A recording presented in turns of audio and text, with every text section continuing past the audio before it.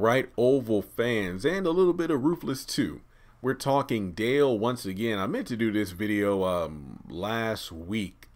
Well, actually, the week before last when season 2 premiered, about Dale and the fact that he's going to be joining the cast of season 2, working at Kareem's pharmacy. Because remember, Sharon recommended that there be, other workers or another worker employee. That way, Sharon and Kareem aren't kind of stepping over each other every single day in Drama City. So we know that he's going to be looking for someone else. I think he said he put it up the help wanted sign.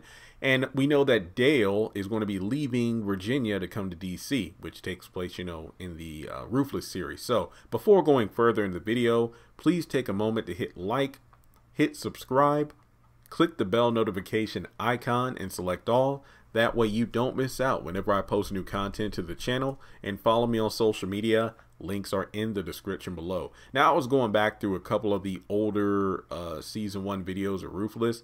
And this was, I want to say, towards the first half of season 1.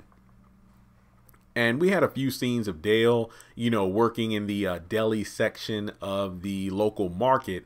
And there was one particular Rakadushi member. He was, talking with Dale on a couple of occasions in regards to recruitment. And the reason I wanted to do this video is, I've already talked about how his parents don't really accept the fact that he's gay, and that could be one reason why he decides to just up and leave the area to go to DC. But I think it might be something else, because there was a scene where the Rakadushi member was a bit adamant about recruiting Dale. Like Dale kept kind of making quote unquote excuses like, well, I'm a Christian, well, so was I. Well, why are you? Well, so am I. Like, why did you join the cult then? It's like, well, no, I found out, the Raku is more powerful than God. And I know that, what was it?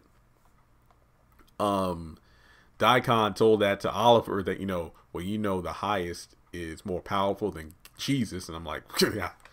But in any case, he was pretty, Dale's like, well, I'll think about it. And he's like, well, don't take too long, because, our time here is short.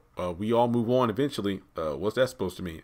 Oh no, like we're here one minute, gone another. Dale was like, oh, what are you moving somewhere? Like, thinking the compound was going, because one of the female members, the one who was actually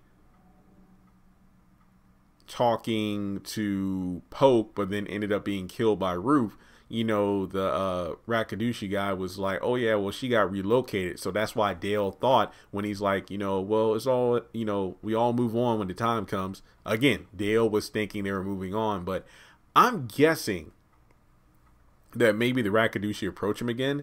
And once again, it gets to the point where they probably aren't trying to take no for an answer. So in order to escape, he just packs up his truck and leaves Virginia to go to DC. I think this could be a factor, but I don't know if it's going to be the reason he leaves, because it seems that the compound is more desperate for money than new recruits that are male. So they're more interested in female Rakadushi members. But that's just my opinion. So I'm thinking Dale ups and leaves Virginia as a combination of just not being accepted by his parents, and the fact that the Rakadushi might be trying to adamantly recruit him over and over again. I mean, we're still wondering who the hell he called on the phone after Brian left the store in one of the more recent episodes towards the end of season 1. We kind of had a serious look on his face. He made the phone call because, he had come around looking for the Rakadushi at the market, since they come like clockwork. And with all these missing person cases, Dale probably just figured it's best to just, get the hell out of Dodge. So